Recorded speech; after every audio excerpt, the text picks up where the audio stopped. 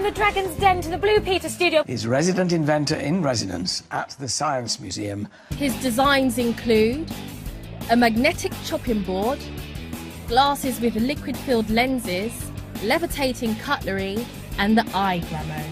It's inspired by a gramophone that I saw in one of the galleries, which is exactly the same profile as that, and I thought it amplifies the sound of a needle on a record, which is quite a quiet sound, and I thought maybe you could use that to amplify your mobile phone.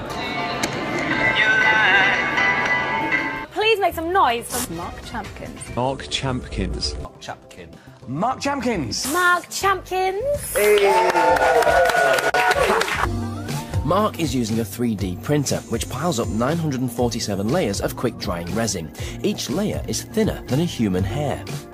This series, in conjunction with the Science Museum, will uncover those inventions whose designs are so well refined that it's very hard to improve upon them, and they found their way into our everyday lives. For me, one of the most defining innovations of the noughties, if you like, was Google. You know, Google's search engine, the algorithm that it uses to get information from the internet has been one of the most valuable and all-pervasive pieces of innovation, probably in history. Good inventions or good ideas come about from mixing together different industries or different ideas or things that have come from different places and mashing them together. So I think it's useful to be interested in things and to be noticing things. The Science Museum, home to hundreds of years' worth of ingenuity and now home to their first ever inventor in residence, Mark Champkins.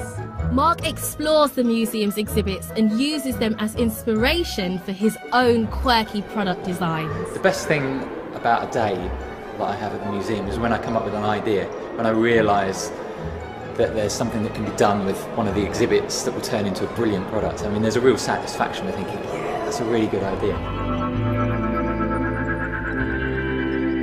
This is hangar D3, and this is genuinely the first time I've been in here, so I'm really excited to see some of the stuff they've got. You can see, if I hold it up to the camera, there we go, and then twist this, you can probably see things going out of focus. And then if I twist it back into focus, so there you go, you can see they're effective, and then you set them, and you can see properly.